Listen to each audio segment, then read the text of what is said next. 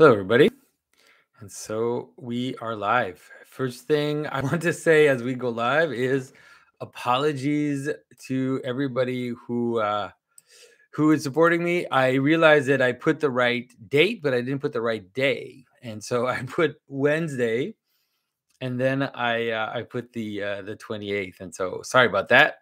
Hopefully, not too many people were here yesterday waiting for it to happen. I imagine you would have seen that the video had the date for today. So anyway, sorry if some people were in trouble because of that. And that's possible because now I see there's only 5 people that are in the chat, which is fine. We'll have a lot of fun in the chat if there aren't too many people there. And so, all right, for those who are watching after, as you know, people support me on subscribe on the Patreon or on PayPal through my website. They could be there live, and I'm also taking questions in advance from people who give it a certain amount. And then we publish these on the website afterwards. And so let's see who's in the chat. James Flames is there. Guys, check out James Flames if you don't know him. He's a great artist who makes posters. I think I mentioned before. David Flores there is also a great artist. And so yeah, we got a bunch of people in there. And so let's see. There's a few questions in the chat. Let's start with those and see what happens. So Plays with Bricks says, "Hi Jonathan, I'm writing a paper on the science fiction genre as the place where apophatic theology has been displaced. At a quick glance, do you see any problems with this thesis?" I mean, yeah, I'm not sure what's apophatic about science fiction. It's usually pretty maybe it's apocalyptic in the sense that it tends to try to perceive patterns in the world and tends to want to project them into the future in order to see the finality of their results, let's say. And so it's interesting because you can understand that in a certain manner that's what apocalypticism is in general. It's the sense that it's the fullness of the pattern in all its fruits, you could say. That's what you're seeing in apocalyptic thinking. That's why apocalypse is revelation. It's not just about the end, it's about revelation. And so I think that science fiction is definitely apocalyptic in the sense that usually what science fiction does is it takes a pattern that's there now, let's say, technology getting out of control, and then it makes it extreme and tries to show all the ramifications of that at a larger level. So in that sense, it's apocalyptic. But I don't know about apophatic.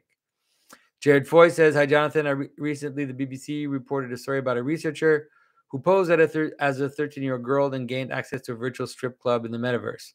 What does this mean symbolically? That a child can easily and legally gain access to that which, by law, they're prohibited in physical reality. Clearly, this technology is blurring the delineation of our experience of reality. Is there any noetic difference between these two types of reality? Is variation in reality a good way to understand the difference and implications of the metaverse?" And so, in terms of what you saw, it's like this is the problem of the online world, and this is what I talk about all the time. So on the one hand, the online world permits a kind of chaos and a kind of access to things that are forbidden, to things that are taboo. All of these things are accessible online, and there's a way in which, like you're saying, you can cross borders, you can do things which you wouldn't do in the normal world.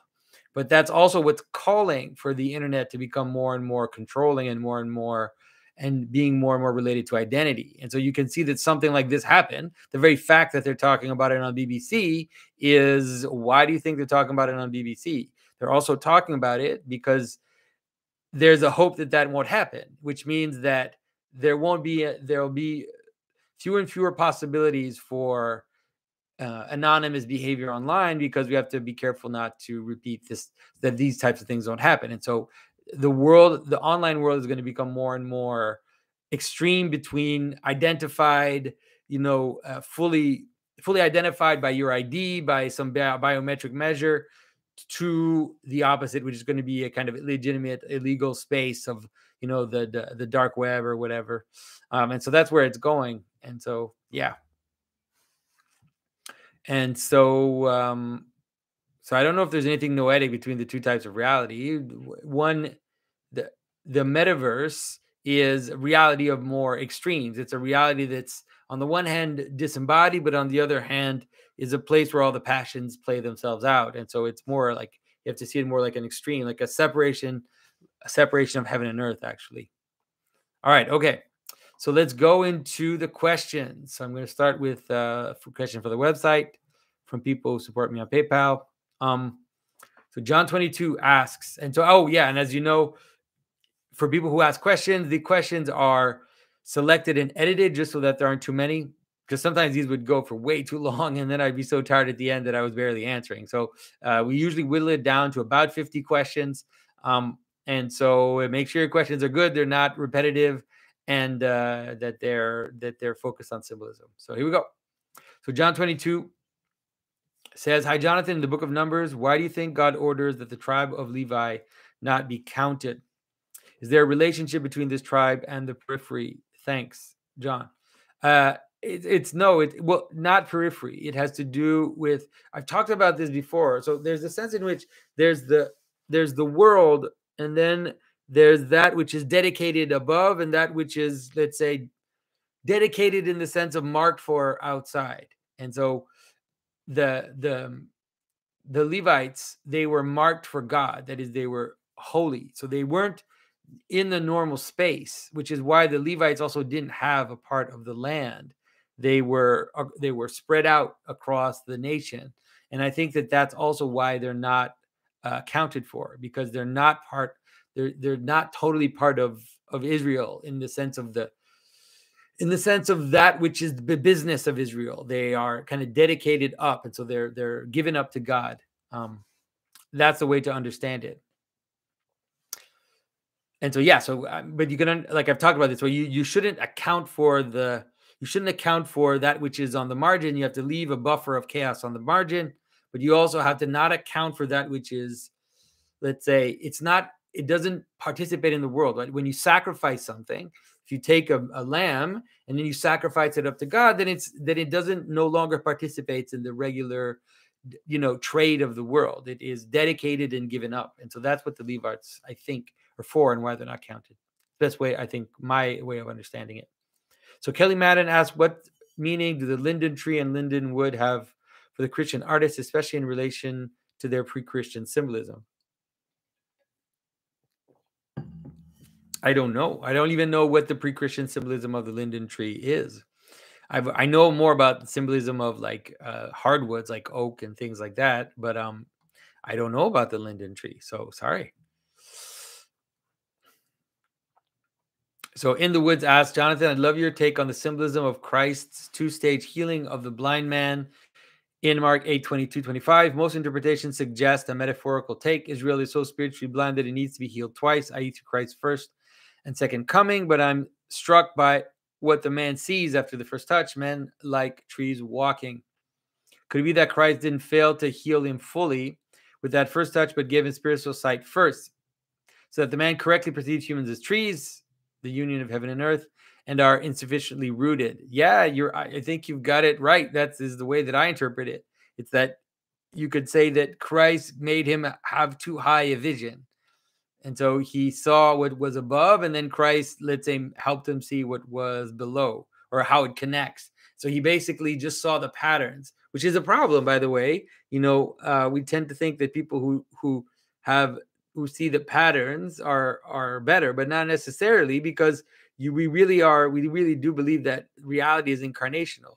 If you just see the pattern, that you're not able to see how they are connected in the world, then it's like a mathematician. It's like these theoretical mathematicians that live in the patterns and they can barely tie their shoes. It's like that's the problem of living up in the patterns too much.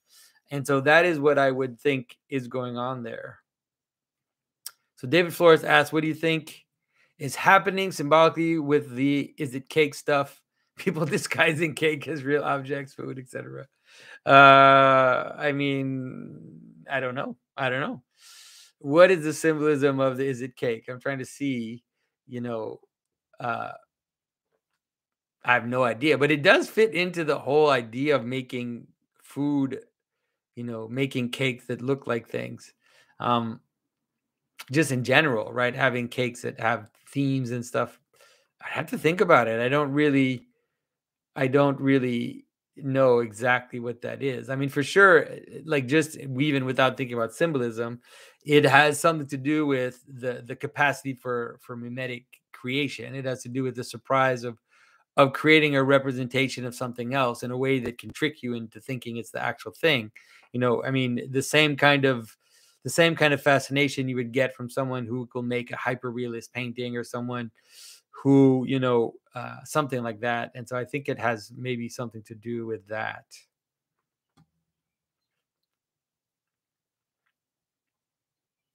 And so I'm wondering if there's someone in the chat. By the way, everybody, Christ is risen. I should have started with that. It is the bright week this week, and so it's weird because it feels like this week was super long. The Pascha was amazing at our parish this year. I mean, it's like there's a miracle happening. I don't know what to say.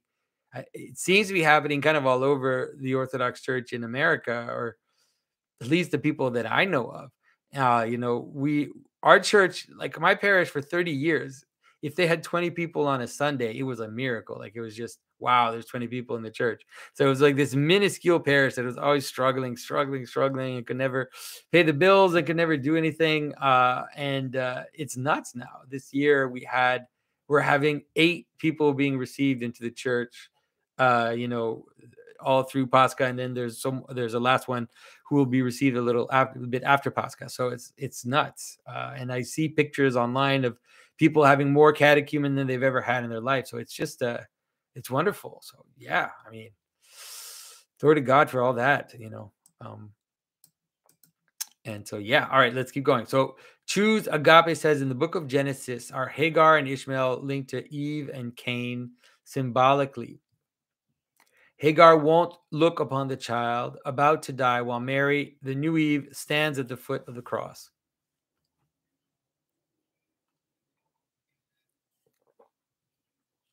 I don't know. If the best way to understand it would be something like Eve and Cain, but there definitely is a pattern in the patriarchs about this, because it's not just Hagar and Ishmael. It's also Leah and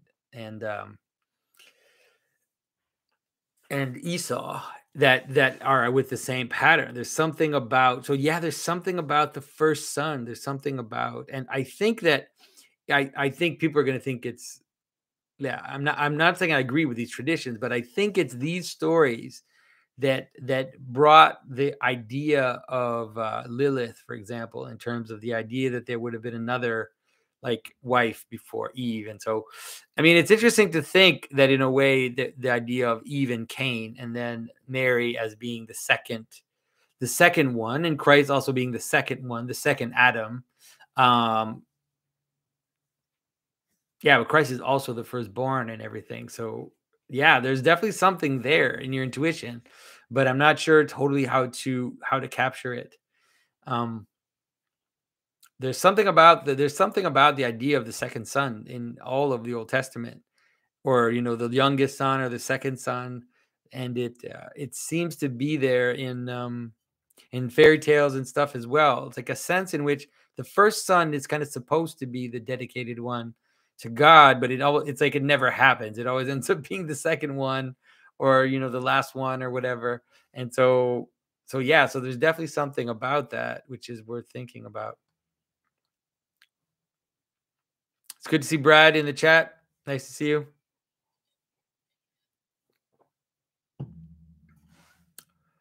So James Flames, who I mentioned, he said, you've talked about eventually leaving the internet, and I've been feeling the same, that it seems like it's coming. Do you have any preliminary thoughts on preparing for something like this?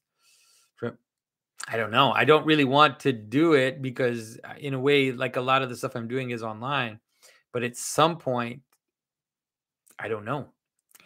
So he says like prepping for a fast. Yeah, maybe something like that. I think we just have to be attentive to the signs. And then when being online cannot happen without compromise, which is something that could happen. And some people think maybe it already is happening, that by being online, you are implicit. You have to implicitly or explicitly adhere to something that is against your values. Then that would be the moment. Yeah.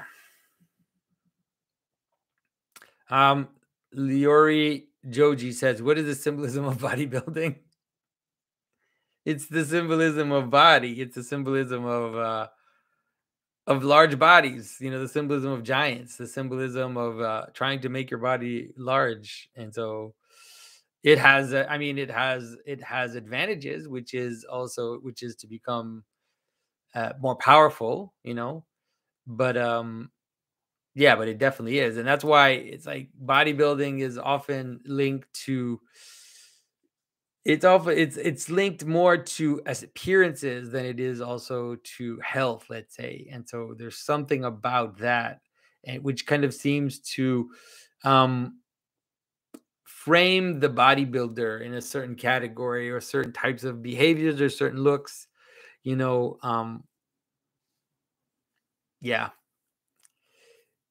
Yeah. I mean, I'm all for being healthy, but I don't know. I mean, I met a priest who was a bodybuilder and he was a great priest. Like he was actually wonderful, and he kind of lived this bodybuilding as a way to discipline himself and everything. So I don't think it's impossible. It's not impossible. Um all right. All right. So Eric says, "Hi, Jonathan. I hope you are well. Yet another question in regards to the Edda stories. I hope you bear with me. In the creation story, after the first giant is killed and cut to pieces, they use the skull to make the sky. They raise up it over the earth with four corners, under which they put a dwarf, namely southwest, east, southwest, east, and north, I guess. What's the symbolism of the dwarves here? Oh, they put a dwarf under each corner. Is that what it is? I understand them as patterns from below, but I don't understand their place there. And so you're right. That's what it is. They are, if you will, like the monsters below, or the less than human that are below. There's something about the dwarves that are kind of like reduced humans, and so that's why so they kind of symbolize the lower stuff and also that they're smiths, and they're miners and all that kind of imagery that is related to dwarves that are all underground. And so I think that's just what it is. It's just like it's as if you have the earth, you have the heaven reaching the corner, and then in the corner of the earth you'll put like a support, you could say. um it's like maybe you could think of it almost like the titans that are holding up the dome that are holding up heaven. If you think of Atlas, for example, it probably has something to do with that, like these monsters on the edge that you see, for example, on churches and everything, like gargoyles. Like I think that's probably what it has to do with. It's like something below, a monster on the corner, something that isn't quite human or less than human. That's also like a guardian, maybe also of the four corners, something like that. I mean, just visually, like just in terms of the usual kind of idea of sacred space, it seems to make sense. Which is also why, for example, the idea that Atlas is on the, is in the west, and like the pillars of Hercules, the is that what they are? No, I mean Atlas would be holding up the sky in Spain or whatever, in the or down that side. So yeah, so I think that's it. That's my best understanding of that.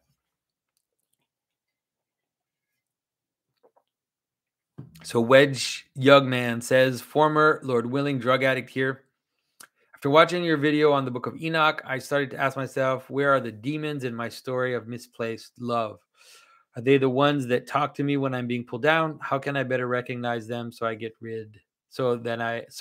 can be rid of them for good? And so you have to understand the way the demons, let's say, affect you is usually through it's like a passion, right? You can understand it like you've got these desires, and there's a pattern of behavior that is above it, and then when those connect together, that's when you have these repetitive kind of behaviors that enslave you. And so that's really the way to understand it. I mean, if you've wanted to do something, like, okay, if you've done something that you don't want to do, then, and I think everybody has, I think that you should be able to recognize that as that's it. Like when you know you don't want to do something, but then you find yourself doing it anyways, then you understand that you're in another personality. There's something else ruling over you. Like there's something that is kind of manipulating you through your desire. And so that's the best way to understand it. And usually it's hard to you have to see them from far away, or else you can't really, it's hard to deal with them when you're in the thralls, like when you're under the influence of like this pattern and these desires. Then it's too late. You have to kind of be able to see them from afar so that you stop them further out on the gate. And so, whatever, like for example, like if you're taking drugs, then you when you find when you've gotten whatever you're gonna get from your friends or from your dealer or whatever, and you've got it in your hand and on the table, it's like too late. You had to be able to see it, from the moment when you started to think about it, for the moment you started to have the desire, for the moment when you started to make excuses for yourself, that you started to tell yourself, not so bad, I did, I've had a good week, I've been a good boy or whatever, so I kind of deserve a little break or whatever it is that's going on in your mind. That's when you have to see it, like way before it gets to you. Let's say way before the claws are in your back, let's say, or in your brain. All right, Jay Grubb asks, what is the symbolism of whodunits or murder mystery stories generally? Is there anything about their emergence with characters such as Sherlock Holmes in the latter half of the 1800s that has to do with industrialization, scientism? What is the symbolism of murder at the central crime of the genre rather than another kind of crime? So there's a bunch of stuff there. For sure, Sherlock Holmes and the murder mystery in that sense is definitely part of scientism and industrialization, because it has to do with debunking a mystery. And so usually in not all the Sherlock Holmes, but in some of the Sherlock Holmes stories, you really have an anti-religious strain, where it's like these superstitious people, they believe in superstitious causes, and we're going to show them that with reason and deduction that you can find the true causes. And so you see that, of course, Scooby-Doo is, of course, the ultimate caricature of that. But I think that Scooby-Doo stuff is already in Sherlock Holmes at the outset. And so I think that it has something to do with that. It's related to the idea that there's a method, like a method of science and forensics and all these types of things that will give you the real answers. Like they'll give you the true answers. And so that's what I think. Why is murder the central crime? I mean, I think it's because murder is usually the worst crime that killing another human is one of the worst things that we think a human can do. And we recognize it as something of a scandal. And so I think that's why it's usually murders, because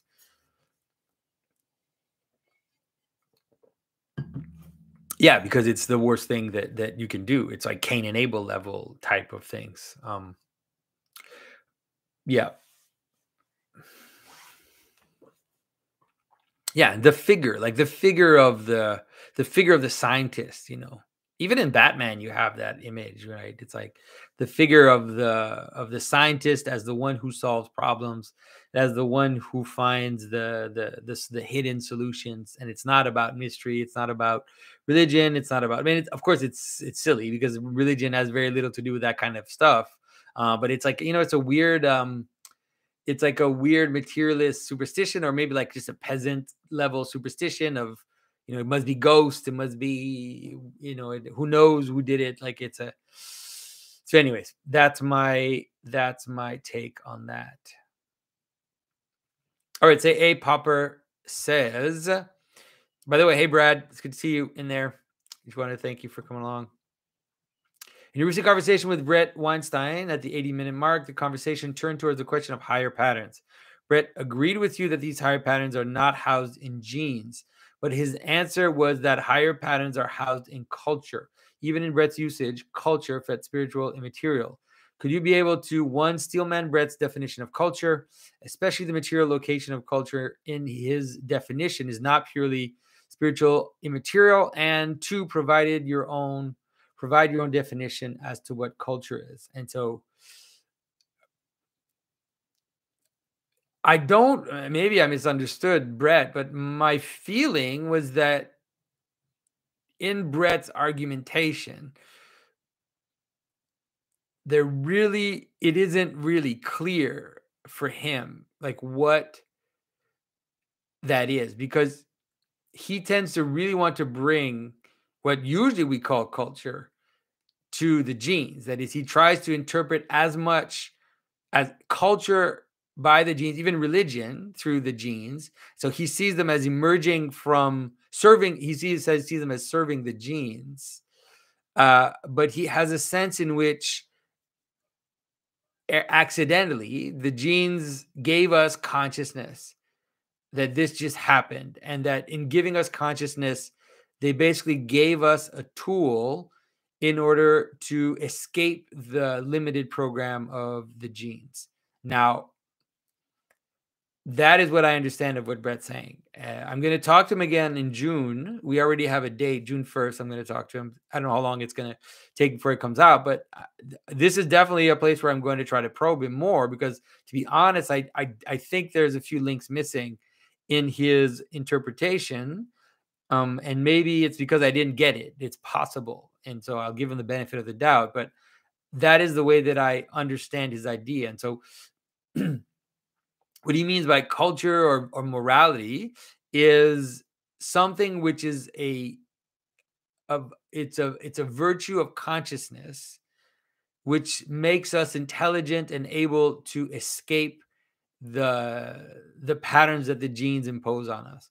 Now, if you listen to the interview, you'll see that I don't totally understand what that means. Like I don't understand what he means when he says that culture, it's like where, like the question you're asking is right, exactly right. It's like, oh, so then where are these patterns?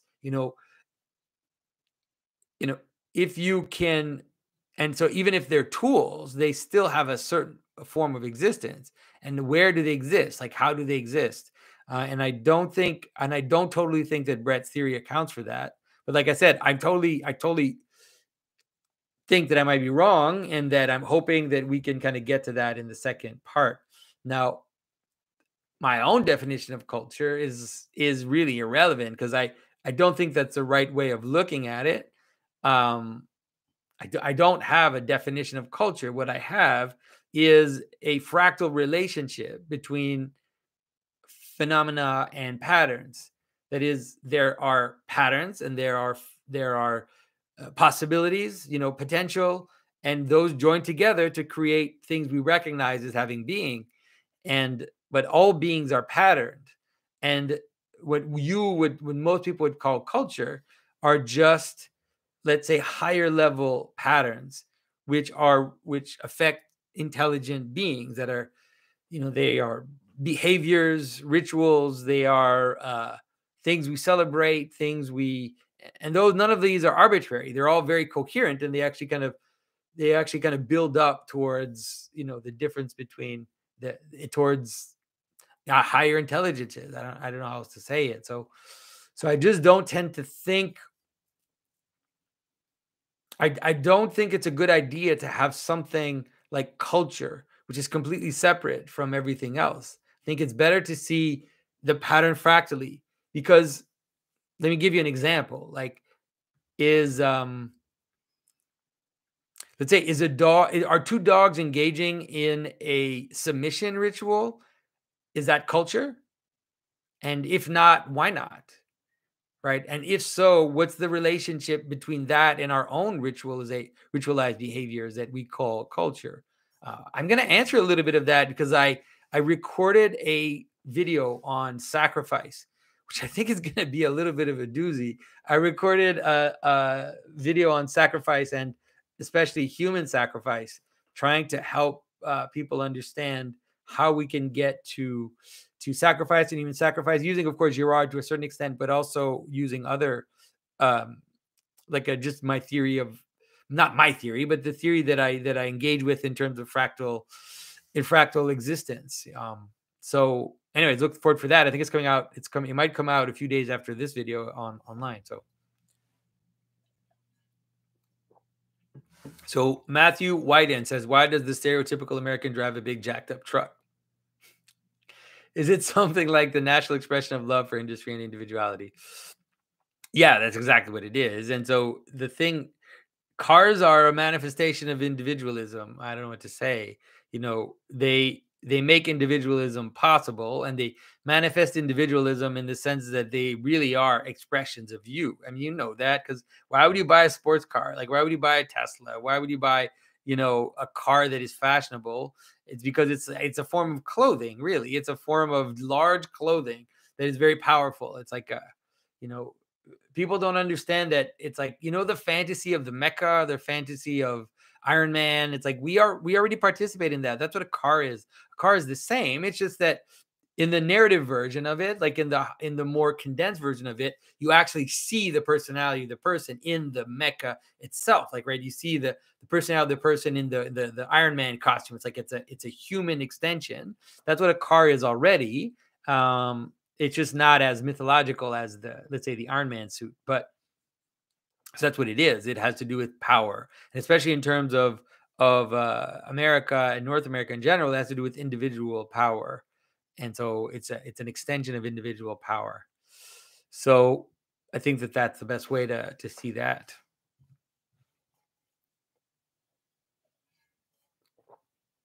So Desert Carpet says Elon Musk appears to have breathed new life into Twitter. This has also given conservatism more a boost, specifically in the area of free speech. Breathe. What is the symbolic role that Musk is playing here? Is he some sort of techno god? Is this a small preview of when he gives life to our AI overlord by breathing into the nostrils of an electric-powered robot body? Thanks, Jonathan, for I do. Yeah, I went. It's like, I find it funny too. I'm having my little guilty pleasure of enjoying Elon Musk making the jokes and all that, and so I have to admit, but I think I'm very suspicious. I don't at all think that, Elon Musk is a technocrat. Like, Elon Musk is a technical, it also is like a technical utopian. And so Mathieu actually sent me a little note, saying, I don't know if you noticed that Elon Musk said, we're going to authenticate all humans. So there's also that, it's like, yeah. So I'm not a big fan of the authenticate all humans thing, in terms of how everything is moving towards these digital ideas. Not a big fan of that, especially as it becomes more and more, there's more and more pressure and becomes more and more centralized. But nonetheless, some of it's pretty funny. It's funny just because, there are some people, that are so blind to their blind spot. Like there are these massive blind spot in the mainstream media ecology, you could say, and people just don't see it. And so it's just funny to watch the blind spots become so flagrant, like just so flagrant that it's like, it's hilarious. But I don't know if it's going to change anything in terms of the big picture, because it's only going to accelerate the culture war or whatever. And I'm not saying, it's funny. It's like, I'm not thinking everybody should just give in, and just kind of bow down to to what was there before. But I'm not. It's definitely not going to get any better. It's all going to get worse, because it's everybody's in fighting mode, and now it's like everybody's celebrating that Musk is coming in and is doing all these things, and people supposedly are now, they have new followers and everything. And like, I get it, because social media, YouTube, all these platforms, Twitter, have been very frustrating, because they do seem to have been acting one direction politically. And so, but I would say stay cautious, So Pnumayesh says, what is the point of marriage? In scripture, it is viewed with extreme importance. I'm not exactly sure why. And reducing it to having kids doesn't seem to be even the main aspect of it. And so you can understand that marriage is really an image of a marriage is an image of the life of God. Like it's an image of how two beings can become one without losing their independence, and so the relation, and it's also like returning back into unity in that sense. You see that, some of the church fathers, Saint Gregory of Nyssa, for example, says that the separation of man into man to man and the woman was not part of the fall, but it was done in foresight of the fall, in the sense that there is already like the separation, and marriage is how there's this kind of return to unity through, without destroying multiplicity.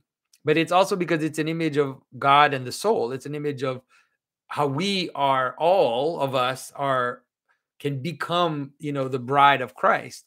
And so marriage is a way in which to fractally experience that and understand, what it means for us also to be joined with that, with God. So that's the point of marriage. And I don't think that kids are the main aspect of marriage. I think the main aspect of marriage is to be that image of God and of the relationship between God and man. But children are also a part of it because that gives fruit, right? It's like the relationship, like if we become the bride of Christ, if we are the bride of Christ, then we will not be fruitless. We will be fruitful, and so there's that too. So divide differences says, hi, Jonathan. Do you plan to do additional movie reviews in the future? I don't fault you if you don't. It's not like you don't have enough on your plate. But I'm curious if you have any movie interpretations on the horizon. I don't know. I might do a few informally, like for a patron only. I'm thinking about doing that maybe. Like, for example, I'm pretty sure that this month's video, which I need to record like tomorrow, I guess.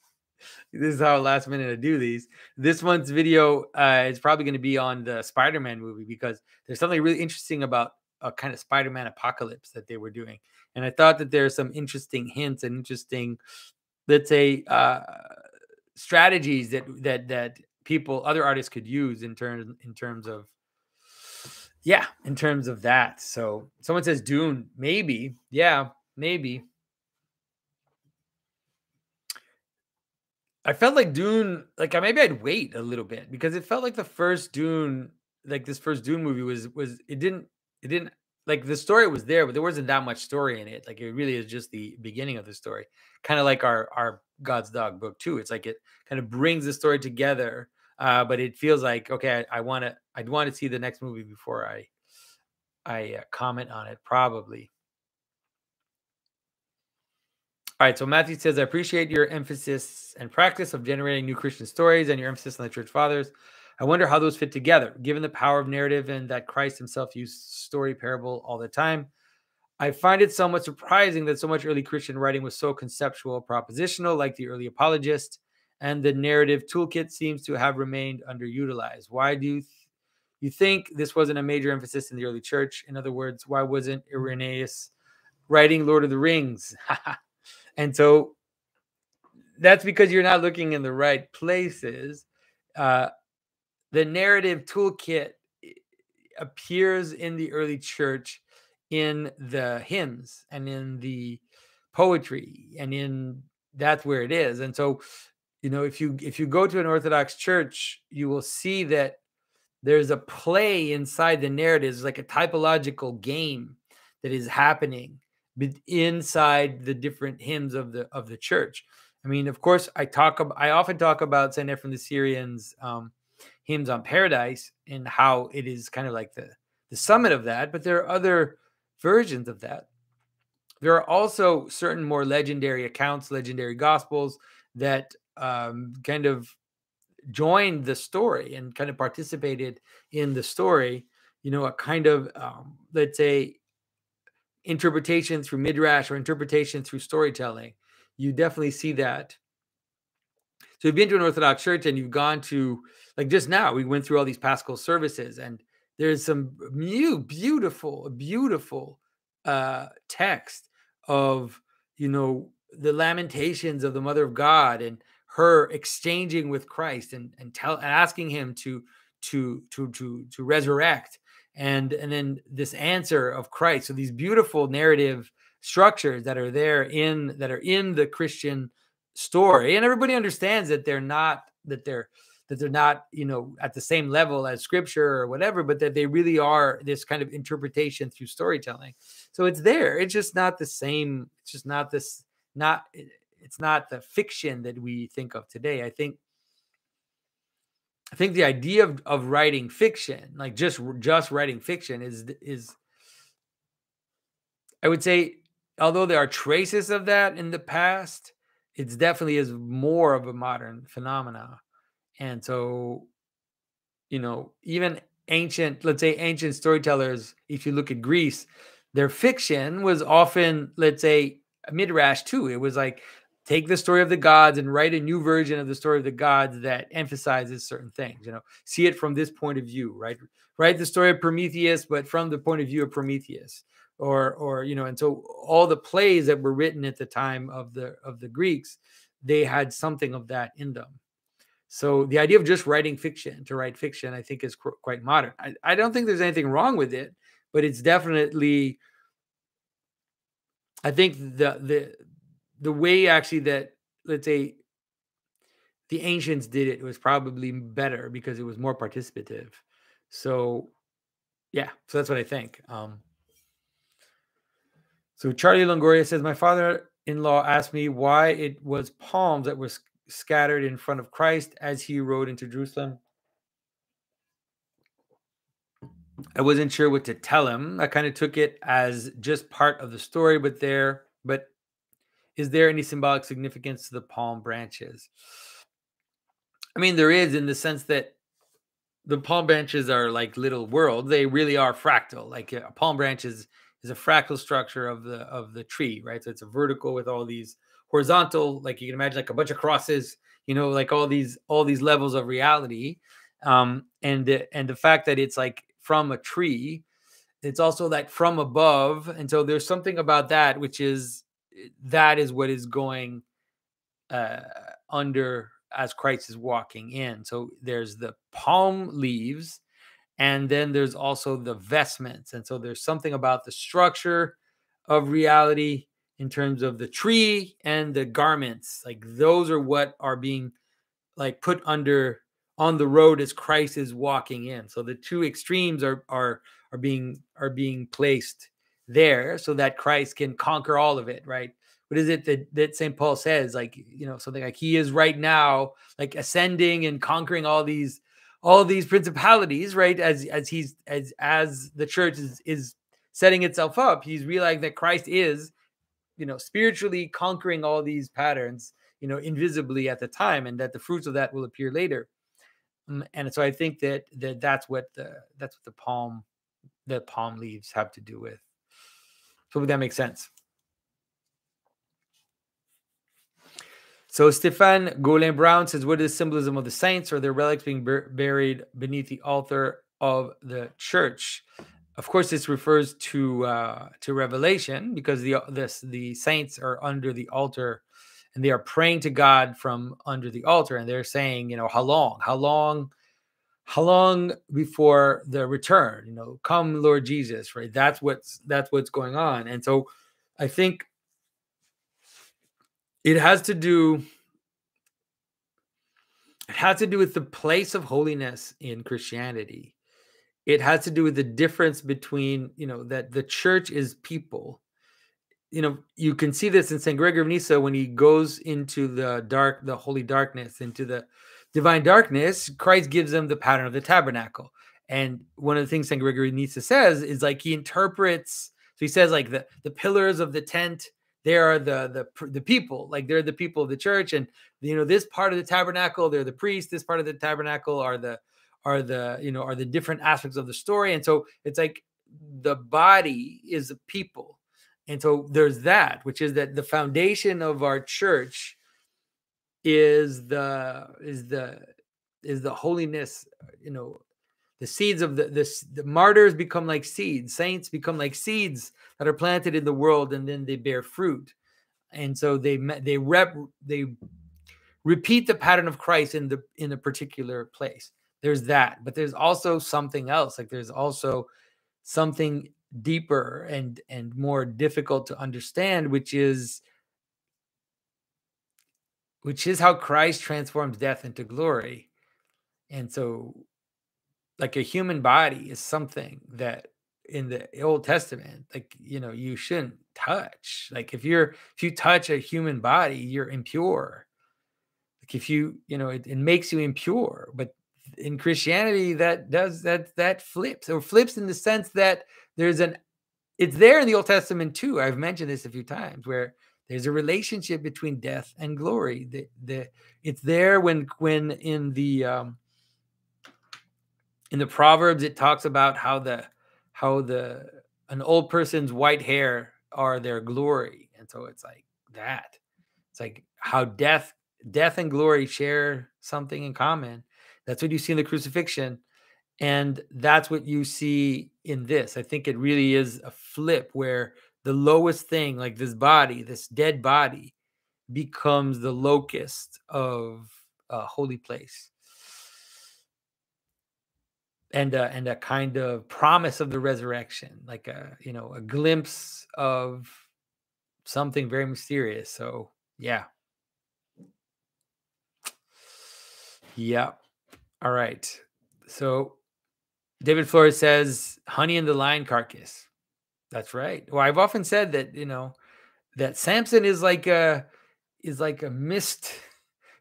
It's like Samson has a lot of things that point. I forget it. I think it was in Irenaeus. I'm not sure. I think it was in Irenaeus where he says something like that, where he says like one of the prophets that is the closest to Christ, that is the closest to what Christ is Samson. And I was like, man, yeah, there's something about that which is true. Like, it's totally off. Like, in the sense that Samson misses the mark dramatically. But there are some aspects in his stories which come really close, especially the relationship, the non-dual aspect, right? The relationship with the stranger, the capacity of Christ to save Cain, the capacity of Christ to save Rome, to save his own killers, right? To save the stranger, the Ethiopian eunuch, all that kind of stuff. This is what it's related to, this stuff, to all this transformation that Christianity brings. And the idea of that which is,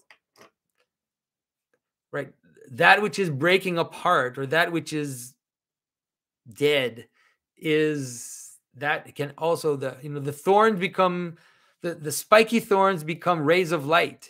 They transform into rays of light. I'm using a lot of analogies to help you understand, but this stuff is hard to understand and to contain it all in your mind. All right.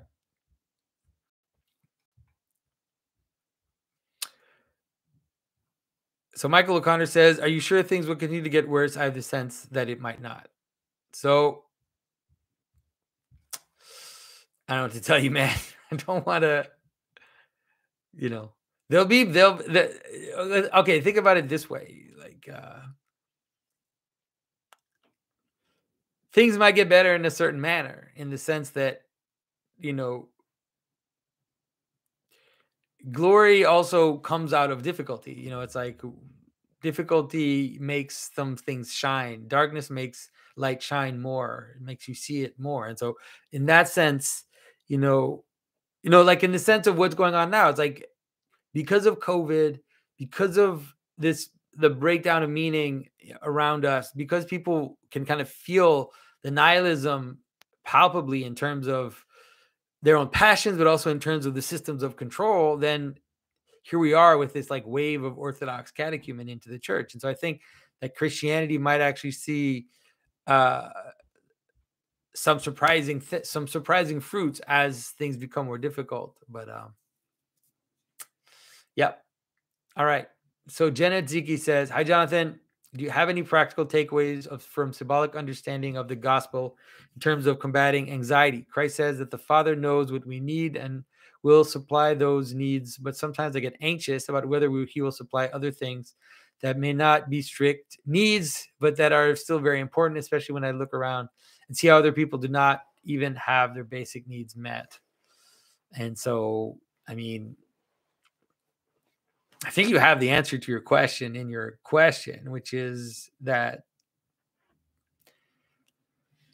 and it's what Christ says. It's like you cannot add a year of your life through worry. You can't do it. Worry, anxiety, and worry doesn't do anything. Like it doesn't help you in any way, because it also doesn't offer you a solution, right? And so,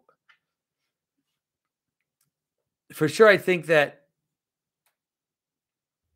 trusting God, but also abandoning being ready that you might not have everything that you want, or that you might not have all the comforts that you maybe think you need or whatever, but then that's okay. Like it's okay, because that's not what's most important. And I say that it's like, I don't want things to get taken away from me. Like who does? And I'm not saying that you should be a masochist or anything like that, but yeah, I mean, I think that there's no other solution besides to kind of trust God and to do the things that are given for you to do, and you do the things that you can do, and those that you can't, you have to give them up, like to not hold on to them, because they'll devour you, and sometimes there really is nothing you can do about it. So, all right. So Alexander says, in the gospel, Christ tells the lawyer to love God and his neighbor in order to receive eternal life. The lawyer says, who is my neighbor? Christ responds with the parable of the Good Samaritan and asks, who was his neighbor? The lawyer says, the Samaritan. And Christ responds, go and do likewise. Christ seems to say your neighbor is the one who treats people kindly, therefore be kind. When this in practice make everyone my neighbor. This is a strange story to me because it doesn't seem to directly answer the lawyer's question. Dude, I totally agree with you. I think that you've got the right insight, man. That story, I don't think I understand that story for the same reason that you're saying, because you would say it's like the way that we interpret that parable is that the Lord says, like when Christ is saying is like the Samaritan recognized the Jew as his neighbor, even though he was a stranger to him, and he helped him. And those that should have helped him, his own countrymen, didn't help him for this or that reason. And so you would think, who is my neighbor? Christ says, love your neighbor. It's like your neighbor, you are loving your neighbor when you're acting like the Samaritan, right? But that's not what he's saying. He says the opposite, which is just difficult. I don't totally understand, because he says, at least unless it's not translated well, but at least in every translation I've seen, he asks, like, who was the neighbor of the man who got beaten? And the answer is the Samaritan who helped him. And so is that who you're supposed to love? Like those that help you? But then Christ in other places says, love your enemy. And so it's very mysterious. I agree. And sometimes I feel like maybe there's something in the translations that we're not getting. I'm not sure. Yeah. But there's often in the things that Christ says, there's often like a kind of, things are not what they seem. There's always something a little more that when people retell the story, they don't say it the way that it really is. They kind of change it a little because it's a little off-putting sometimes. It's not completely what you would think it would be. People do that with the Bible all the time. My favorite one is when people say that God told Jonah that to tell the people of Nineveh to repent, and that if they didn't repent, then God would destroy the city. And it's like, God never said that. God just told Jonah to tell the people of Nineveh that he was going to destroy the city.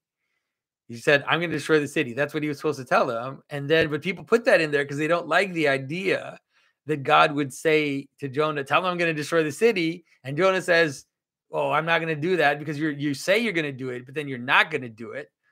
And then God's like, tell him anyways. And then he tells them, and then God doesn't destroy the city. And it's like, that's a way more, like, it's a way more of a puzzle and like a, a puzzling situation. It's a lot harder to understand that than to understand the first part. And I think this part, this Samaritan story is the same. It's just really difficult. I find it difficult. Sorry. All right, here we go. Reuven Korf says, hi, Jonathan. Could you elaborate on your past comments in which you speak about succubi being involved in the making or consuming of pornography? In what ways does such a connection manifest? And so, am I really going to talk about that? I mean, I guess. And so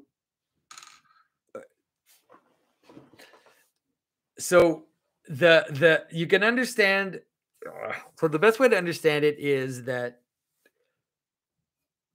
if you see images like pornographic images on the screen or in a magazine or whatever, that person who was behind that, the person that was filmed doing that, that's not what you're seeing. You're seeing a whole nexus of causalities, which is making that image appear in front of you, a whole nexus of wills that is not just to do with the person being filmed or being photographed, but it has to do with the people that are organizing it and the people that are putting it online and the people that are promoting it and the people that have all kinds of reasons for that to be there, whether it's to make money or for whatever other reason. And so by the time that you encounter it, you're not encountering that person. You're encountering a complex network of patterns. And those patterns have a reality. And that reality is exactly what a succubus is supposed to be. Like the succubus is there to make you lose your seed. That's the purpose of a succubus, is to steal your seed away from you. And you can see that in many ways. You can see that in terms of not produce children. You can see that in the sense of distract you from your real purposes. So like to take your attention and your desire away from the things that you should be attending to and desiring. And so it will take you away from your relationships. It will harm your possibility of entering into a relationship. It will also just in general, take up your attention and your time and in your mind space and all of that. It'll fill up your imagination. And so that's what succubi are, I don't know what to say. It's like they are invisible beings that are there to take away your seed. So that's what pornography does. So I hope that makes sense. I know that a lot of people are not going to understand what I just said, and are again going to are going to start saying things like, John is superstitious or whatever. What the things I'm describing are not, they're completely coherent. Like if you can hear them in the right way, you'll see that they make sense as much from a completely traditional Christian perspective, as much as they make sense from a purely just anthropological, sociological perspective. Like they shouldn't surprise anybody. Yeah. All right. Brad says this is going to be a meme. Yeah. Man. So Alex Couch says, Jordan Peterson described the Bible as the sort of collective dream of humanity. Does this idea have any relation to Adam being put to sleep in Genesis 2? In other words, can the rest of the Bible from that point on then be interpreted as something like the dream of Adam?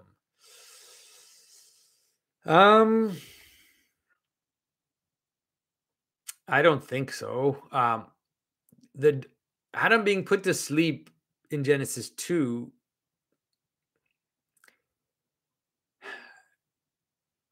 has more to do with the Sabbath seems that it has to do. It's like a fractal version of the Sabbath, um, and it is in a way. I can understand why I can understand why the church fathers see it as something like a prequel to the fall, or something which was done in foresight of the fall, because it's like a little death, like Adam goes to sleep. He and sleep in scripture, all through scripture, from the Old Testament to the New Testament, there's a relationship between scripture and death. And so, yeah. In terms of the whole idea of the collective dream of humanity, I mean, I would use a word like maybe the collective vision of humanity. The word dream, I think, is ambiguous, because I mean, I think that's probably one of the places where Jordan and I disagree. I think that there are really different types of dreams, and most dreams are not the Bible. Like, most dreams are just chaos. Like, they're just a bunch of gibberish, and that's why the church fathers will tell you to not pay attention to dreams too much. But I think that once in a while, or if you if you have the right spiritual practice and are on the right spiritual path, then once in a while dreams can become like a mirror for very high patterns. They can become very clear, just like you can imagine that dreams are like going down into the chaotic waters, like all these waves crashing against each other. You have all these things that are contradictory, that are going all these different directions that don't make sense. You change bodies, you change, all of it is chaos. But then once in a while, that water is like still, and maybe through prayer, through all kinds of things, or through just providence, you have this still water, and then it becomes a mirror for heaven, basically. And so I think that that's why the image of the angels speaking to you in a dream that you find in scripture, that Joseph has these angels speaking to him in dreams, let's say to help him understand that the mother of God is a virgin, and then to go to Egypt and all of that. Like, that's also possible. Anyways, too much on that. All right, keep going.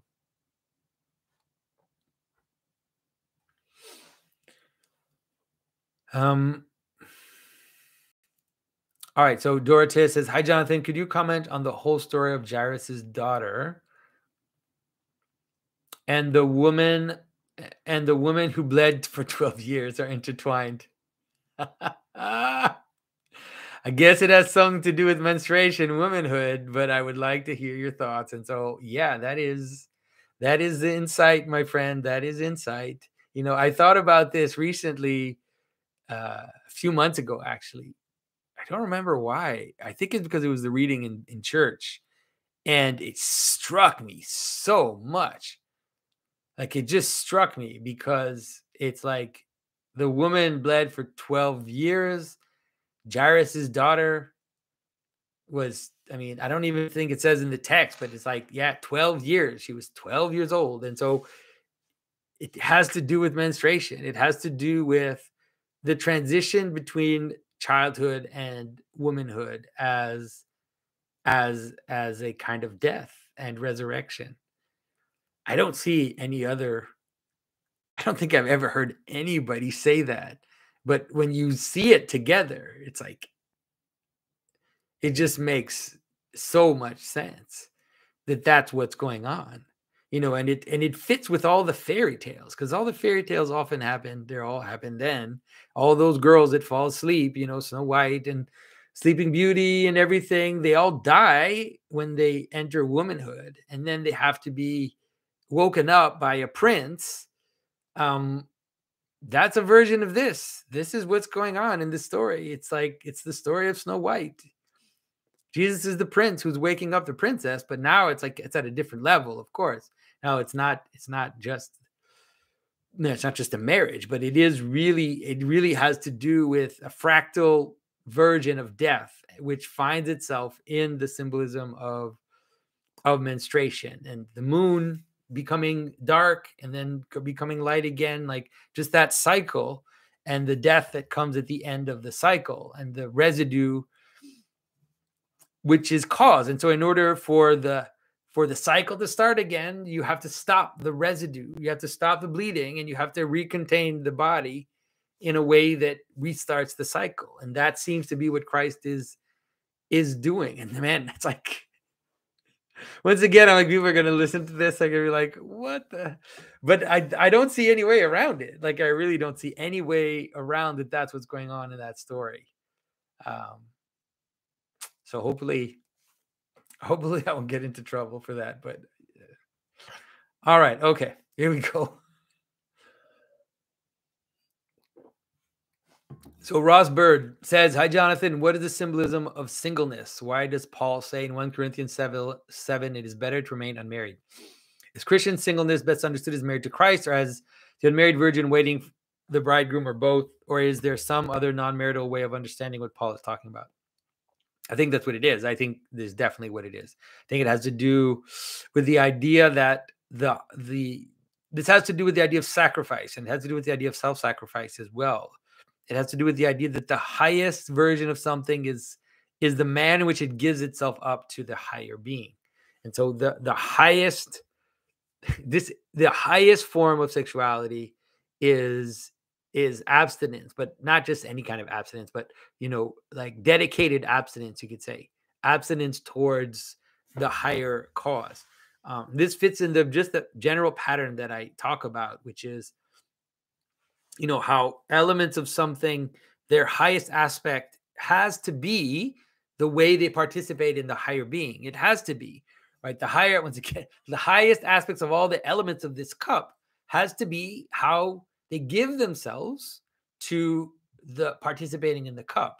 So in a way, the highest element of any being, it's its self-negation into a higher being.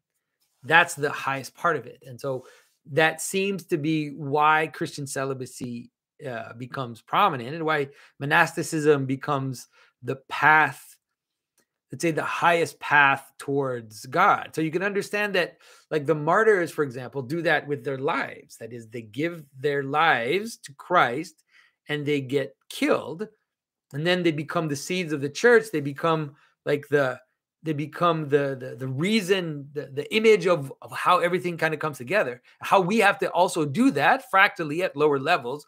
We don't all have to physically die for Christ, but we all have to die for Christ to a certain extent. We all have to give away. We have to like, they push away our idiosyncrasies and give the highest parts of ourselves up to God, whether it's our attention, whether it's our virtues, whether it's our money, like even tithing is part of this. Like it all has to do with this capacity for the body to exist. But I think that when martyrdom became less of a question in terms of, when Rome became Christian, then that other type of giving yourself became primary. The idea that to be single is to take your sexuality and then you offer it up. You offer it up to God. And then you actually become a model for others.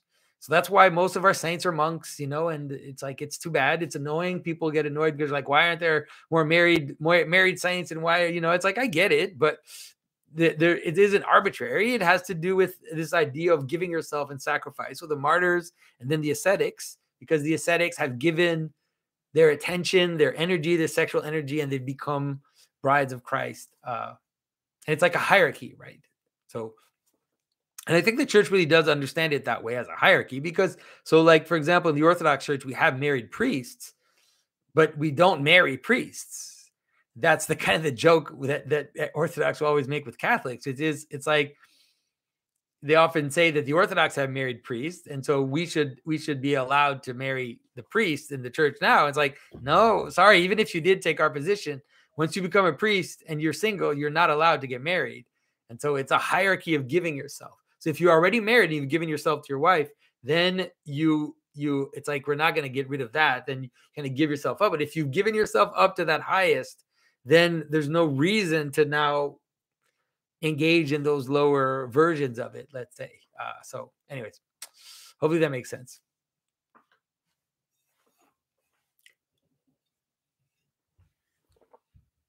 So Anton Olanderson says, hi, Jonathan. I hope you are doing well. I want to ask about the correlation between the Book of Kings and Revelation. The Whore Babylon seems like an inversion of the Queen of Sheba and her precious stones. And both chapters mention 666 as it is the number of the beast and the weight of Solomon's gold. That's a really interesting connection that you made there that I never thought about. Wow. Could the mark be a tempting Luciferian utopia, which will provide you with wealth, i.e. gold, crypto, or is there any other symbolic correlation between the two chapters? I'd love to hear your thoughts on this. Thanks. So there's definitely a relationship for sure with Solomon's gold that comes from the stranger, and that also is all accounted for, and the remainder of the gold is all accounted for. There's definitely a relationship between all that and the idea of the mark of the beast as being this perfect mark that accounts for everything, that if you don't have that, you cannot buy or sell or trade. So there's definitely a relationship between those two.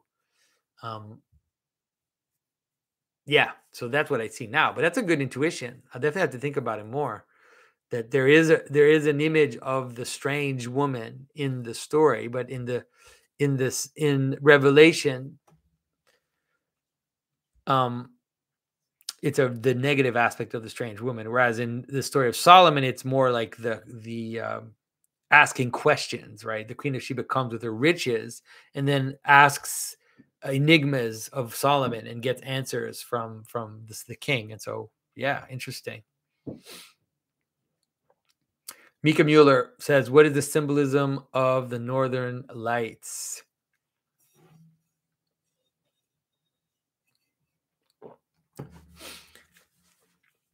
I can only imagine, because it's not part of most of our own mythologies, like in terms of it really is a northern phenomena. And so I don't know if it would have been known. Sorry. Sorry. I don't know if it would have been known by, let's say, the people writing scriptures and stuff. But it definitely has to do with dancing light. I mean, it's like this image of light dancing in the heavens. I mean, I can just imagine in a more enchanted world, what it could have been. Like I can imagine it being almost like a language, maybe, or like seeing it as music, as this music in the heavens. But I don't know. I never have thought about what it could mean beyond that. So David Flores says, when is the next Revelation video coming? I've been kind of discouraged of doing that. Like I was going to do one on the Mark of the Beast, and I've been discouraged for a bunch of reasons that I think I mentioned along the way, in terms of St. Paisios and some of the warnings I got from people who were close to him, or close to people that were close to him. And so I kind of threw some cold shower on what I was going to do. I might still make a video on the women in Revelation, possibly, in terms of the difference between the whore and the mother, and how those two images are brought together in Revelation. I might do that. I might make a video on the number of the beast again, but I still, it's not. I think most of you know what I think. I mean, I don't think I've been kind of hinting at it for a while now. So, I'm not sure I even need to make that video, or maybe I should, just to have more reach, but I don't know. So Jafka says, what is the difference between a spirit and an intelligence, or the spirit and the logos? And so I think that's also, I think it's how can I say this? I think it's problematic, because I think we often use them interchangeably. I don't think there's people use it systematically. But for sure, in let's say, in the idea of the spirit, the Holy Spirit and the logos, there's definitely a difference. And one has to do with the space, and the other has to do with, let's say, the filling, or the identities that fill the space. And so there's a need for this distance, in order for the logos to kind of fill that distance. Because why would there be a logos if there isn't let's say, for a better word to use, a kind of distance for the logos to exist in. I don't know how else to say it. So, but in terms of, I think it's often used interchangeably, like especially when in scripture, when it says, your body, soul, and spirit, let's say, the way we use the word spirit, I think then it just means spirit in the sense of nous, like in the sense of the highest part of intelligence. So, um, so I don't think there's a system there. It's better to just understand, to see it in the structure and understand what it is. So Marcus David, why is Buddha so similar to Jesus? Was Jesus the prefiguration of Christ in the East? In what way was Buddha divine?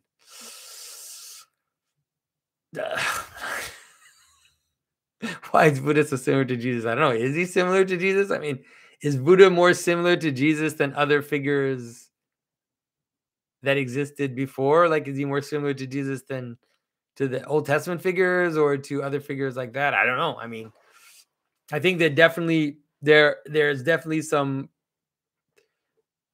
truth in many of the things that Buddha did and many of the things that Buddha says. Many of those sayings are obviously have some truth to them. And in what way was Buddha divine? I mean, at least in Buddhism, like I'd probably, because there's so many strains of Buddhism, but I mean, I don't think that people considered Buddha to be divine, especially not, the Buddha in the story, like the prince that I think they considered him to be fully liberated. And I think, like in Buddhist cosmology, my understanding, especially in Mahayana Buddhism, my understanding is that there are gods, like there are principalities, but that and there are bodhisattvas, but that those bodhisattvas are moving towards complete liberation. So yeah, I don't know if it's my job to like see how this maps on, or that it maps on to the way that Christians understand this divine hierarchy. Let's say there's probably some relation, or at least intuitively, there's a relationship. People noticed that there were these principalities, and that there were these beings that attain certain levels of transformation. So I'm sure it's not just. I'm sure that there's. I don't think they're pretending. Like, I think they're talking about things that are part of their experience. So, yeah, as much as I'm going to say about that. Yeah. So Manuel Montiel says, "Hi, Jonathan. What is the significance of the number 70 in Scripture? There's 70 elders in Israel, 70 nations divided unto the gods, the 70 disciples that Jesus sent out, etc. Is this supposed to symbolize the gradual refilling of God in the world?" Yeah, I think there are different. I think there are different numbers of completeness, or like a complete something in Scripture, and I think that 7 and 70 are part of that. Or that symbolism. Um, that's the way that I see it. And so the idea that there are 7 days and there are 70 nations, um, and then there's 70 disciples. I think that those have to do with a kind of complete body. You could say it that way, a completed cycle or a completed body. That's the best I can do with that. I sometimes struggle a little with numerical symbolism, and that's why I usually don't go into it too much, because I really like to show, if you notice, I really like to show the actual coherence of symbolism, and like how it's not arbitrary, how there is, you can trace, like you can actually sometimes you can show the causal the causes that create the meaning. And so in number symbolism, I think that like you can often do it with like 1, 2, 3, 4, maybe up to 8, maybe up to 10, maybe. But then after that, then maybe like, 10 times, like you can kind of see it. But there's some numbers that I think just become more difficult, at least for me, to really understand how I can explain the symbolism in terms of causality. So I can see it sometimes, through analogies, but it sometimes remains a bit arbitrary for me. But maybe it's also because I'm not a mathematician. I don't have that mathematical thinking.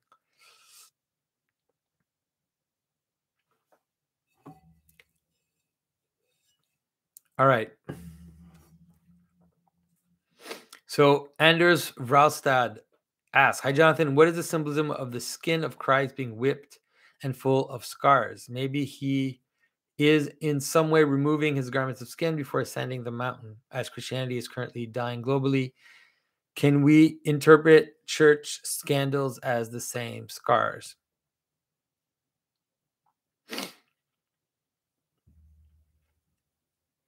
Yeah.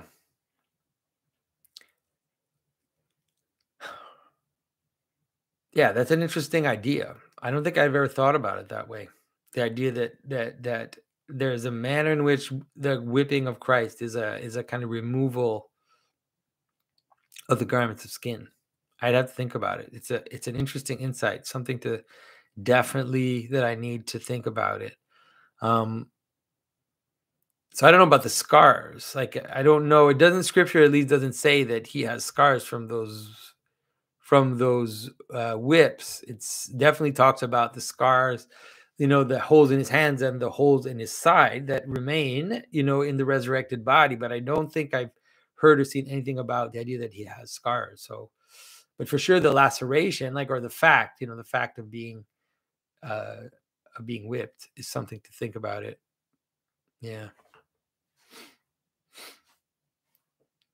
So what is the symbolism? Andrew asked, what is the symbolism of hatred in the Bible, such as when Christ says, if anyone comes to me and does not hate father and mother, wife and children, brother and sister, yes, even their own life, such a person cannot be my disciple. It seems hate means separation as opposed to the union that love symbolizes. And so the one thing you always have to do with Christ is you always have to understand that Christ is often saying things he's trying to point to something which is beyond duality. And so often what he does is he has extreme statements, right? So he has extreme statements that push something so far that it comes to a breaking point, right? But then he'll go the other way and he'll have another statement which goes far, almost as far, but in the other direction. And so Christ says this, so he says, if you have to hate everyone, hate even yourself. And then he says something else, which is you have to love your neighbor, love your enemy, give your life for your friend. You have to, love your neighbor as yourself, which includes also loving yourself and loving your neighbor. And so what's going on here? And so the best way to understand it is it really has to do with the notion of hierarchy itself, which is that you have to love things in their proper place. And so you have to love Christ more than anything. And so you can express it in an extreme. You could say you have to love Christ to the exclusion of all things. You have to hate everything and attach yourself only to Christ. And there's a sense in which if you say that, it can be true, but it's only true if you say the other side as well, which is you have to love everybody, love the entire world. You have to love all of God's creatures. You have to love your enemy. You have to love those that despise you, those that persecute you, right? And so you have to be able to hold those two statements, those two types of statements together to get to the manner in which Christ is both the very top of the hierarchy, but because he is that, he also fills the entire world with himself. And so there's no other way to see that. So I don't see how you can interpret that properly without the other side as well, or else it just becomes, because if we really did that, then just that and not the other one too, then we'd be in trouble, wouldn't we? So yeah. But I can understand in the moment, when he says something like that, I can just imagine the disciples there and he tells them things like that. There's some things that Jesus says that are so extreme. He's constantly saying extreme things. That whole section in the Gospel of John, when he's talking to the public, he's not even talking to his disciples. He's talking to everybody. And he says, if you do not eat my blood and drink my blood and eat my flesh, then you cannot enter into the kingdom or whatever. And it's he's saying that to people in the street, man. That's nuts. So yeah, man. Yeah, Christ. I always say you can really understand why the disciples didn't totally get what Christ was doing until it was all finished. And until the Holy Spirit came down and illuminated for them all these disparate points and gathered them together so they could see the whole pattern. They could see how Christ was connected to the Old Testament. They could see these extreme statements that Christ was making and how they connected together mysteriously in this higher version. It's like I get it, because if you're really honest when you read scripture, like if you separate the things from each other, man, there's some crazy stuff in there. All right, sorry. All right, so Wyatt Lawrence says, if Christ fills the hierarchy, can this also be understood as establishing or cementing the hierarchy? Does the Antichrist invert, empty, or flatten the hierarchy? So the way that I try to say it is that the Antichrist figure wants to flatten, or at least says he wants to flatten the hierarchy. He says that he wants to make equality. He wants to make all things equal. And so, but the way that he does it is by opposing the hierarchy itself. But things aren't equal. They just aren't. Nothing is equal. Like all things are always unequal. Like even the grass grows unequal. Like there's no equality, you know. And so in order to bring about equality, what the Antichrist figure ends up having to do is to actually create an upside down hierarchy, right? And so you can see it. It's like you can't just say that you can't just say that women are as strong as men. You ultimately have to say something completely insane, like women are stronger. You can't say that women are as strong as men. You end up having to say something like women are stronger than men. And so it's like you can't even end up saying something like, just saying something like trans women are women. You can't say just that. You have to make the trans woman the woman of the year. You see what I'm saying?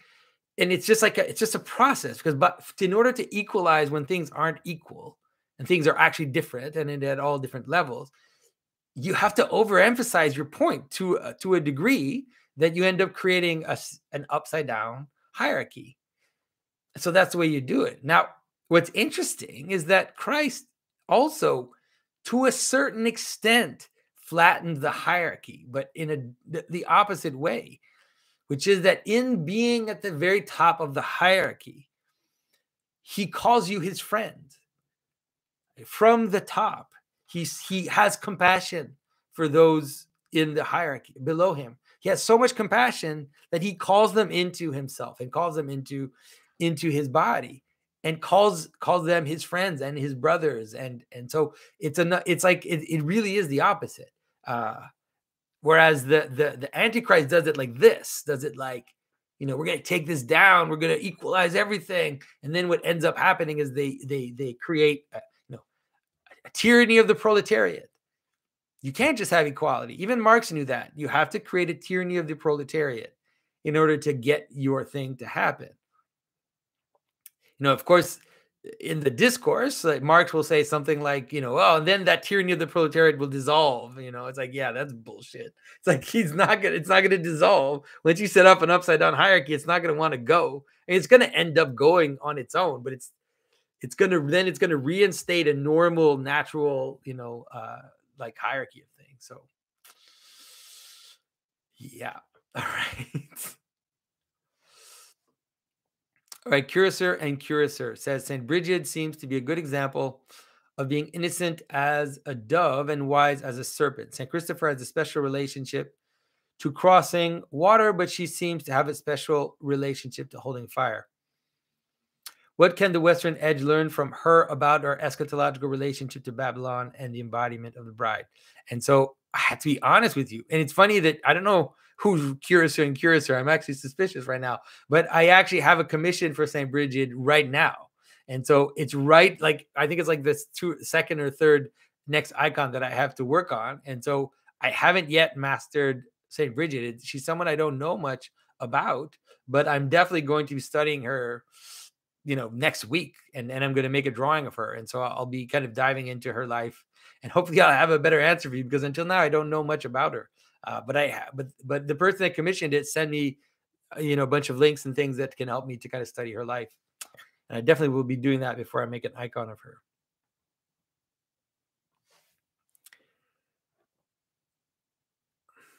All right. So Brandon Burns in the chat says, we have to love the entire world. Have you met the world? I agree, but I mean, Jesus did, so I don't know what to tell you. It doesn't mean you have to accept everything. Loving someone doesn't mean you have to agree with everything that they're doing. That's a different stance. So right. So Ron Wood asks, it's awesome to see some Japanese symbolism manifest on the channel in relation to the Grail and storytelling as garments of skin. I'm curious about the Grimm stories. They were published most post 18th century. Then 100 years later, Japanese stories of old were compiled in the Legend of Tono, much in the same way. What is the symbolism of the Grimm brothers compilation of stories being published as they were? Is it in relation to the Grail? Could this help understand the Legend of Tono in a similar way? It's definitely, it's not a good sign when you write down fairy tales, all I can tell you. I mean, in the sense that it has to do with solidification. It has to do with a moving, writing them down removes some of their magic, you could say, but also helps to preserve them in a moment where they are in danger of disappearing. So that's kind of the writing down these types of stories is a gamble. It's a gamble. It's not a gamble. It's a double-edged sword, So I think that that's what's going on. I think that in the age of rationalism, the world of fairy tales was kind of ending. Let's say the world where fairy tales ruled was ending. And as it was ending, there was a need to write it down. It's the same with Dante, by the way. Dante appears at the transition between two ages, between the Middle Ages and what's going to be the modern world ultimately. And so that's why his Commedia is inscribed at the time that it is, because it was going away also. So yeah, we're grateful that they are, but it's also, and so it's like, I've said this before. It's like the fact that I'm explaining symbolism to you guys is not a good sign. It's a bad sign. It's a sign that,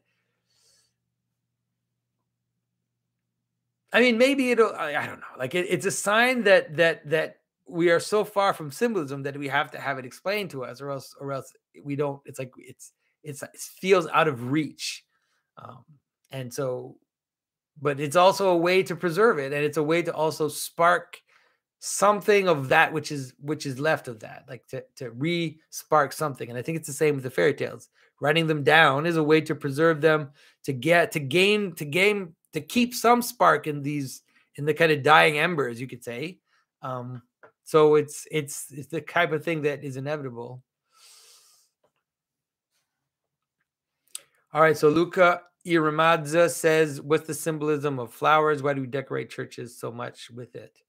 And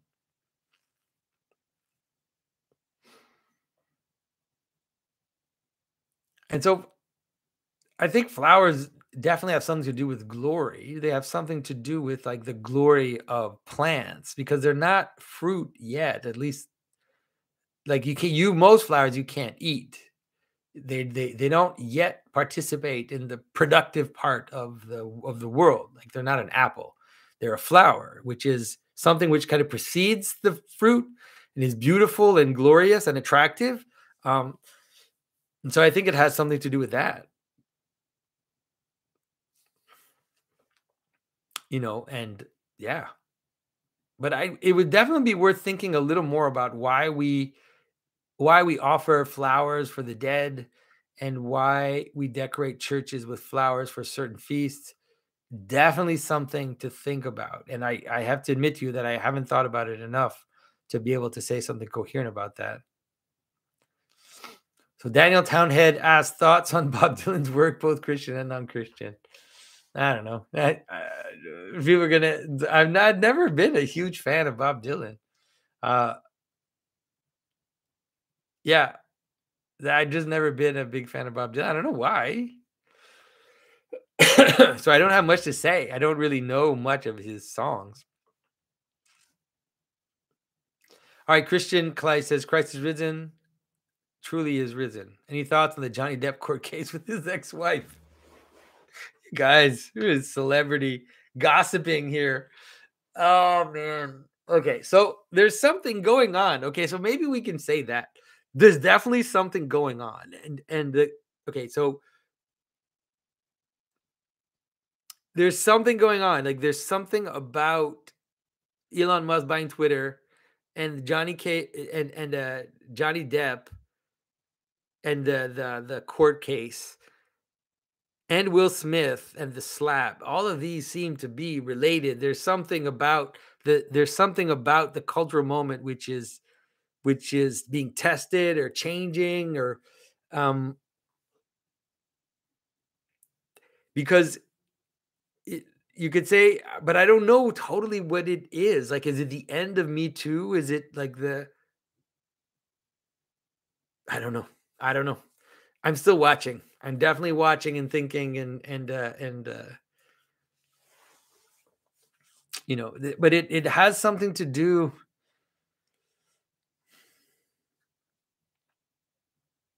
I don't know. There's a lot of stuff boiling. Like there's a lot of stuff boiling, and with the war in Ukraine, there's a lot of stuff that's boiling, and I don't totally understand it, which is why I haven't been super vocal about some of these things because it's like I see dimly, I don't see clearly. So sorry. So Silas Allen says, "Do you have any insight on the symbolism of child abuse?"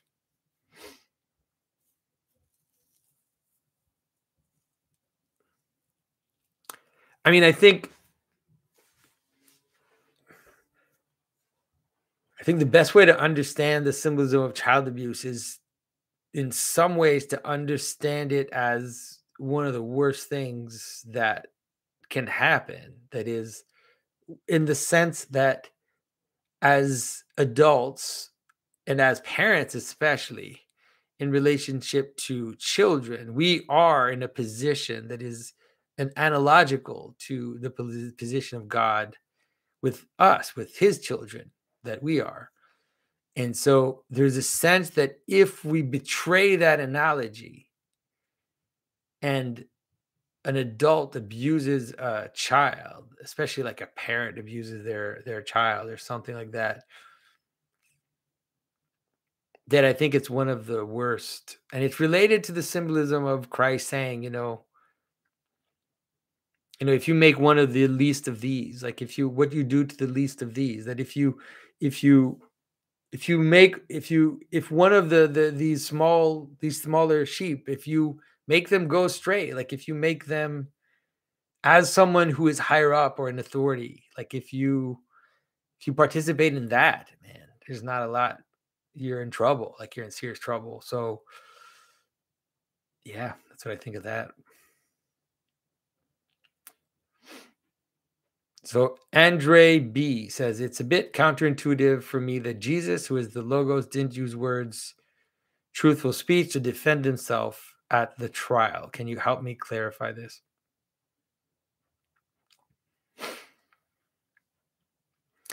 So maybe I can help you understand it this way. And so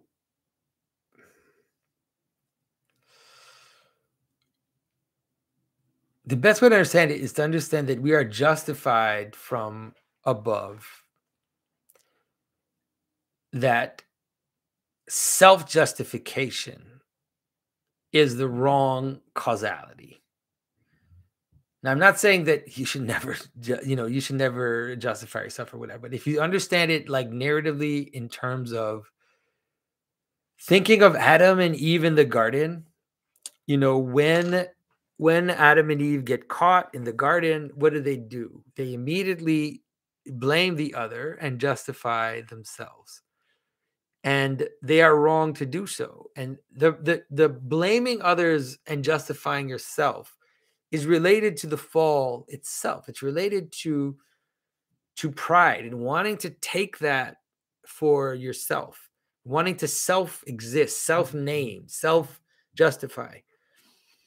And what Christ is demonstrating is that even in the darkest moment, like even in the moment where he's completely right, he's completely right, that, he has not done nothing wrong, he nonetheless understands that he will not justify himself, that he will be justified by the Father, that he will receive his authority from the Father, that he will be made right by the Father. And so I think that that's the best way to understand that. And it is, you really have to see it as healing or flipping the self-justification, which leads to death in the fall, which is now a refusal to self-justify and to wait for the Father to justify you, even though you're innocent, which ultimately also leads him, surprisingly, leads him also to death, but then ultimately to resurrection. Because as if he crashes the whole, I'm telling you, Jesus always crashes the system. He just crashes the whole thing, takes it all, smashes it together. And so he's kind of doing two opposites at the same time. He's doing something kind of upside down, but right side up, and upside down, but right side up. And you're not even sure like how much it's all kind of coming together into this one place. And so that's what I see there. All right. Chandler Turner says, hello, Jonathan. What advice you have for newlyweds?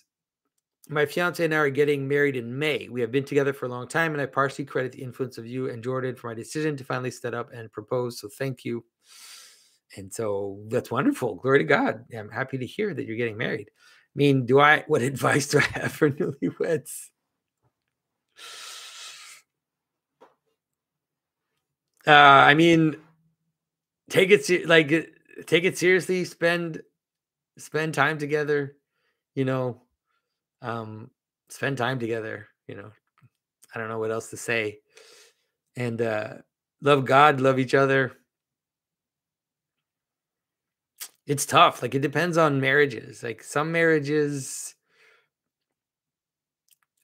it just depends on what happens in your marriage too. Like, some marriage does something. I don't know what to tell you. Marriage does something. Even for people who've been living together or whatever, or they've been going out with each other for a very long time, making a moment where you crystallize a promise, it does something. So get ready for that. Like, sometimes it's great, sometimes it's wonderful, and then it's like, you're carried into heaven for a certain amount of time, sometimes years. It depends on people. Sometimes it does the opposite. Sometimes it brings you into it makes things all of a sudden becomes very, very difficult, and you see that with all kinds of ritual transitions. There's a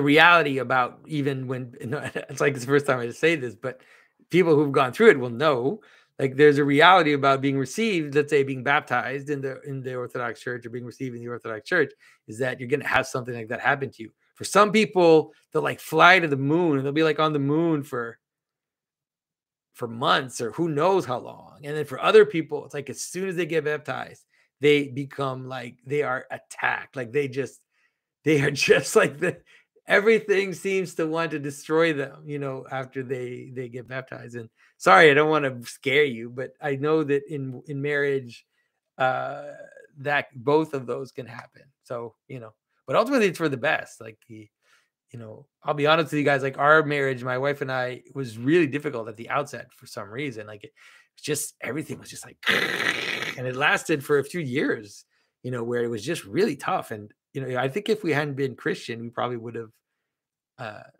divorced. But,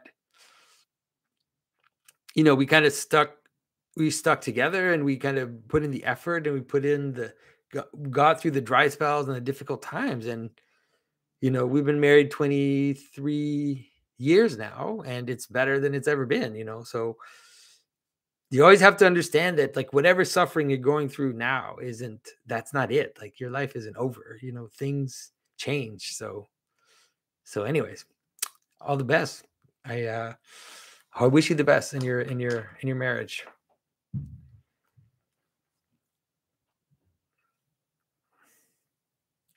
All right, so let's see. Last questions. Nate Barker asks, "Hey Jonathan, what was magic to ancient people, and what is it symbolic meaning? Was it always demonic, or were there types that were acceptable to Israelites, ancient Christians?"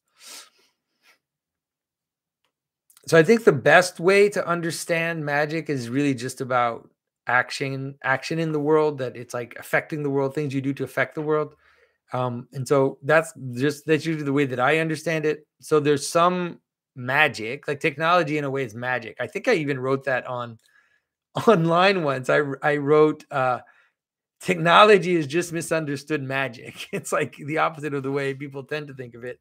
That is, magic is the higher causes, or the, let's say, the deeper pattern of that's affecting reality, and it contains all the spiritual elements of it, right?